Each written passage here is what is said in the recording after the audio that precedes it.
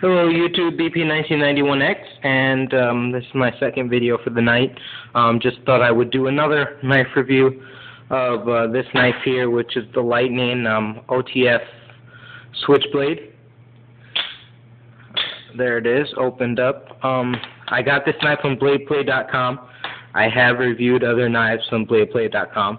For the most part, I'm happy with it. Happy with all my knives from BladePlay. But let's get into it.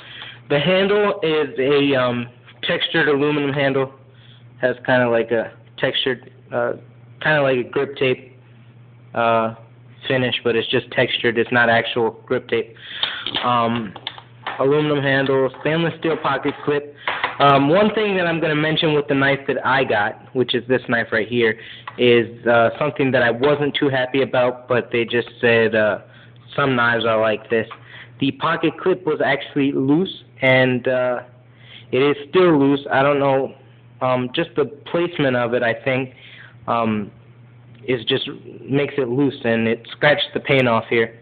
You can see that. I'm not too happy about that, but I don't carry around this knife too much, so it doesn't bother me. I got this knife just because it was a cool knife to have in your collection. If you don't have one, pick an OTF knife up. They're really good knives. This one I don't really use. I just open it up. It's nice to show your friends and stuff. Just slide the button up to open it, slide it back down to close it. There's no safety on it because to open it you really have to push, so it's not going to open up in your pants or anything. One thing that is a misconception with this knife is that you can stab it in something, and you can do that, but whatever you have is soft, has to be soft to stab it in. I'm going to show you here what happens if you try to stab it in something hard. It will like poke a hole, but it will not open all the way. So it'll open halfway, and the way to get your knife out of this is just flick it out.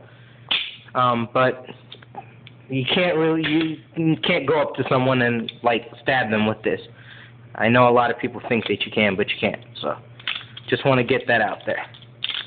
And you really have to pull on it to get that spring back to where you can close it again. And that's all I have to say about this knife. It's a good knife. You can get them as low as $20 off that BladePlay site. I got mine at for $36. It was a while back, but now the prices have went down on them. I mean, it's a good knife.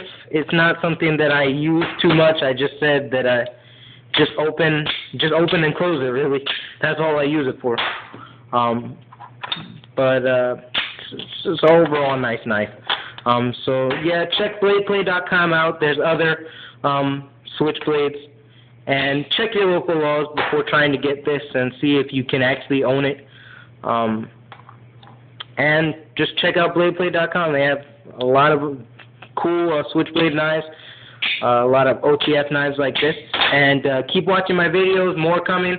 I'm going to do that giveaway video that I talked about on my one of the last videos that I did.